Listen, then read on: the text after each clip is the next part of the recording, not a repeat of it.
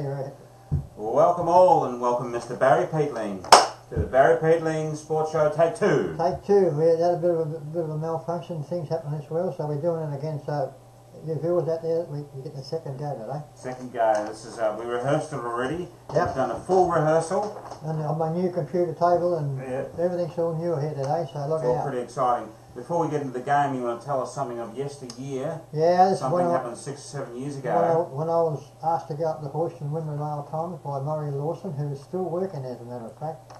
He said, he's still there? Yeah, he's still, his son's in charge, but he does a bit of part-time work. He's 81. But he said, come up. I was talking about football. He said, Barry, what about you picking your side for the best team in the sixth? I said, I'll do that. He said, come up. And this is how I come up here. This was a headline on the following Monday. Wrong way, Charlie. Down. There we go. Barry picks his team of the 60s. Right. So this is when you picked your... Well, the best players I thought was in my era, because I was up there from 60 to 66, whatever it was. And, and these are all the players. All these super duper players. And apparently you made vice captain or auxiliary captain. Oh, I did make myself captain. I did make myself captain, but I was vice captain because I was the best rower up there for 5 years. It was even Murray Lawson said it was right too. I was vice captain. There was 3 or 4 players from a paddock, or 5 of them were from the paddock side in that side. Yep. Because I was first rower, Charlie Toohey was second rower from Horsham, and I think I've got about over 400 hits on that video. Yeah, it's a pretty popular video. That was about 6 years ago, no, about 5 years ago. But anyhow, that was one of my... Something from yesteryear. 18. So there you go, viewers. That was one of my very good videos. Very good cuttings. Headlines. Okay, well, let's get into the game that was on the weekend, which was Mount Eliza versus the Pines, and you had a big prediction that the Pines were going to cut down. I predicted Pines would win pretty easy, about 6 or 7 goals. I was about 20 goals out. Way out, Con. Way out. So give us the ground and conditions. The ground was in perfect. It's one of the best grounds and facilities going around to watch a game in. Nearly as good as Chelsea's. But if you couldn't play football on Sunday, Con, you'd give it away. Give it away. It was. So let's get into the first quarter then. First quarter, the first half. There, Mount Eliza just jumped Pines in the first the first quarter, kicking 6 goals 10. Can you believe that? 6 goals 10. If you're watching this, Tony, 6 goals 10. Tony Pepperoni. Macaroni. Tony Cornwall, he's a superstar. So 6-10 to 1 point. I mean, it was nearly over the quarter time, Colin. Wow. But anyway, the second quarter was much the same. At half time, the game was practically over for Pines because half time, Mount Eliza was 12-14 to 4-2. Okay, so... And most of the Pine stars were not to be seen, Colin. So 9-goal lead, basically. Especially Aaron Edwards, their number 1 gun. He was... Where was he? He had about 6 possessions for the game, I think. Missing. And he's a superstar, but he wasn't... Right, what are they paying for? Well, he'll be on the ground again. Yeah. But anyway, so the second half... The third quarter, yes. Third quarter, not much was happening for the Pines. Yeah. But Guy Henry, I must mention him, Guy Henry, he's the son of the famous Gordon Henry, who has 3 sons. He had two sons playing on Sunday. Yeah. He was a lone hand. He kicked 3 goals, and he was taking marks around again. He was involved with a few punch-ups, but he put in. He was a superstar. Well done, Guy. As I said, Guy Henry. But the last quarter. Most of the stars from Pines, Edwards including, and Bonaghetti, just battled, but Bonaghetti tried in the last half. So you went now the third quarter, right? No, fourth quarter. That's the last quarter, Mount Eliza were just playing out time. Was probably the most embarrassing defeat from the side in one of these finals I've seen for the last 20 years. Shocking, sloppy, and only for bad kicking. Out for Pines, it could have been. Well, bigger part, only from bad kicking by Mount Eliza, it could have been a wipeout for Pines because the final score, pathetic, really. I mean, 18-22, Mount Eliza, the Pines are poetry 6 goals 5. So they kicked 4 goals at half time. Wow. 2 goals for the rest of the game. So what, a 14-goal win? Like, huge. 14, 70 points or something. Yeah. So you want the goal kickers? Give us the list of goal kickers, Barry. The goal kicker for Mount Eliza was Capkin, 4 goals. He's played a top game. He's a superstar, that fella. Yeah. Van Uren, I'll tell you something about him in a minute, why he wasn't on the ground earlier.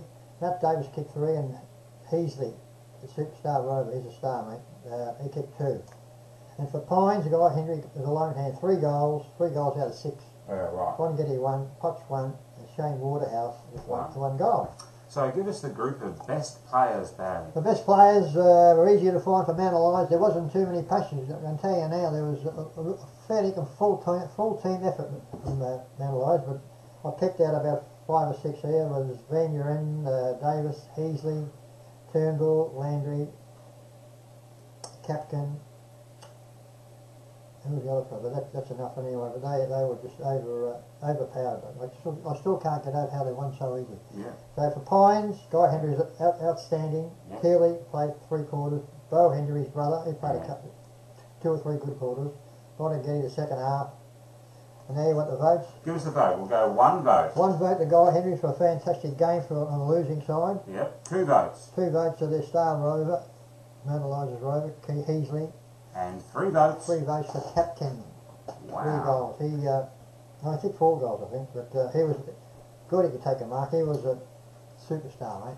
Now give us the highlights package. The highlights package. Highlights package. I had this wrote down here. There was 1 low light as well. There's a 1 low light too. Tell the viewers about the low light. Spot on there. In fact, there's probably more than 1 low light, but I'll give the main highlight, 1 low light. But the way, this is a highlight from Mount Eliza. The way Mount Eliza just controlled the game from the first bounce, I've never seen a game controlled in one of these big finals the last 20 years.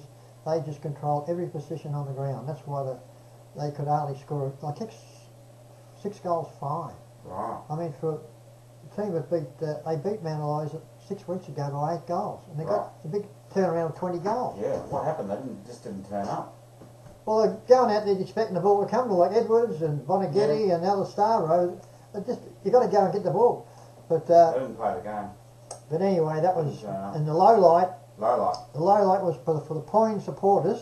They were let down by a pathetic effort from their team, the Pines. They should be totally ashamed. They should pay the money back to these supporters who paid to go and watch them play. It was money back. It was disgusting. I mean, it was disgusting to me, but I don't follow any of them. But I go there to cover a game, but to watch it, there was just.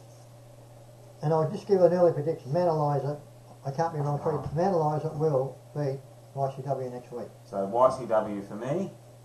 There you go. Just simply because Barry's picking. That's because I've been the last 2 weeks. They've both been beaten by 14 goals. So that's what's happening next week. But I'll get some money. Yeah, I'm going to talk. Must remind me about Toddy Gardner here. Toddy Gardner, go. Yeah, I'll tell you in a minute. But tell us now. I'll tell you now. Toddy Gardner, who was a little superstar from Chelsea Football Club, who he's won the last 4 best and fairest for Chelsea by a lap. Well, last year I thought he would have been in the team of the year because he had a superstar all season. But I found out a couple of days ago he was picked in the team of the year for the Mornington Penalty. Okay. But he didn't have as good as year as last year. So what I'm saying is last year. I'm saying that these ratbags who picked the side last year, forgot all about it, and they're going to sort of try and sweep him up and give him the spot as first rover in this team of the year. And well done again, Toddy Gardner, because I was talking to his father up the street last night. Yeah, right. And I said, he was in a cafe having a meal, and I said, it's about time he's got some recognition because he is. I had a top 10 of the Chelsea, top 6 about 6 years ago, no? You know, I reckon he'd be up, he'd be just behind Lewis and Rich Grant. Tim Scott Browning. I reckon he'd be number 4 now. Toddy Gardner. He's a superstar, mate. And he's still got his fingers still cracked and whatever. All right, well, that's the game next week and this week. And so you got any Cheerios, Barry? Yeah, I got some Cheerios. Elma. Elma, hello, Elma. Let's calm hello. You're out hunting rabbits. Elma from South Australia. She's got 2 daughters, Mary Ann and Mary. What was the other one? Mary Ann. The skipper. No, the Professor Ann. Mary Ann. Mary Ann. But anyway, she's got 2 daughters called Mary. Of course, PH, Sandy and Carl, so those things going, PH. You better give me pretty good, is it? Yeah. Give me a bit of a ring next week or one day this week and have a chat and tell me what's going on with Jerry and how's your health going, mate. Well, I might give you a ring myself. Tony Pepperoni. And I hope everything's going all right, Peter, and Sandy and Carlos. Yeah, I Yes. completely forgot them. Oh yeah, Tony Cornwell, give me a bit of a bell tonight, Taylor, around a bit after 8 or something. We'll have a chat and tell me what's going up in the wild western Cairns. And that's really about all we got for today, Colin, and all my viewers out there, apart from a little bit of a... I got a new setup here. New setup, yeah. Colin got me a new table, a new computer desk and everything. Yeah. So it should be sounding better and looking better for all my Well, viewers. hopefully we've got sound. That's always a bonus. And I just checked my total of my hits, Colin. It's up to 69,000 hits now. 69,000 hits. Can you believe it? I don't believe it. I remember when we first started, we waited to get our first 100. Remember that? It was a big, we had a big party, didn't we? It was a big party. Big party, and now We had dignitaries.